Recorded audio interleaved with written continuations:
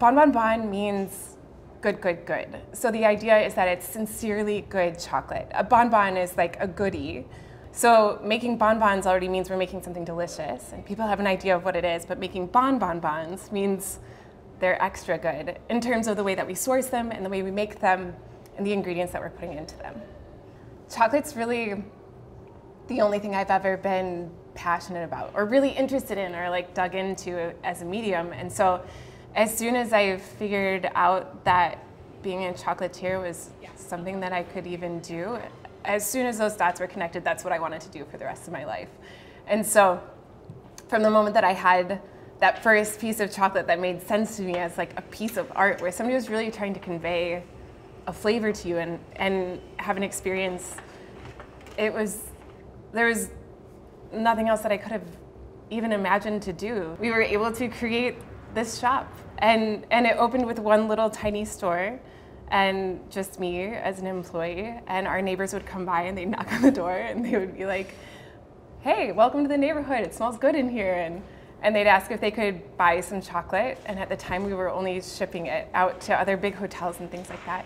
And next thing you know, my neighbor was like coming over and saying, it's time, you have to open a storefront. You have to start being available to the public. The first day we were open, we had a line that went around the block and we paid our rent for the year. And it's been insanity pretty much ever since.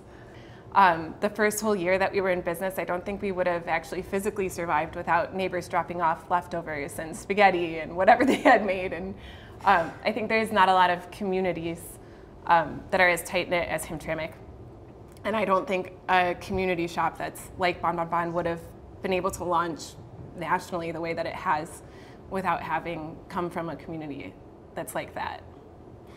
So Hamtramck has different kinds of variation, and we have a variation with our chocolate too. So it's connected, like the whole thing is connected, like too much. Totally. It feels like a conversation. Like we'll put out a chocolate and then you hear what the customers think about it, and then it gives you another idea of what you want to do with the next thing or how you can improve it, or it feels like a back and forth in a lot of ways.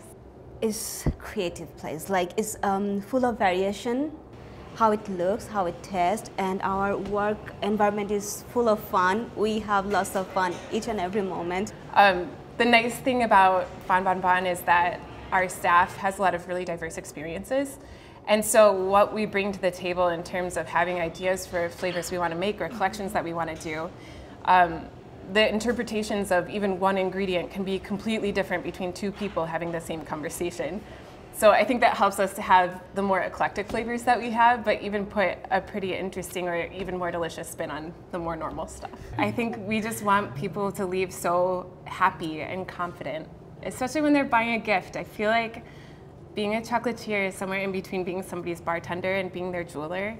Like they don't come in if it's just like, oh, I'll grab a beer about it, but it's not like buying diamonds. But that space in between is still really important in a community and to a person. And so when they leave feeling like they picked out exactly the right thing for a first date or to bring to, you know, their boyfriend's parents' house or for a baby shower or whatever it is, everybody needs it for something different. And when they leave feeling really good and excited and happy and like they've been able to express themselves through what we create, that feels really cool.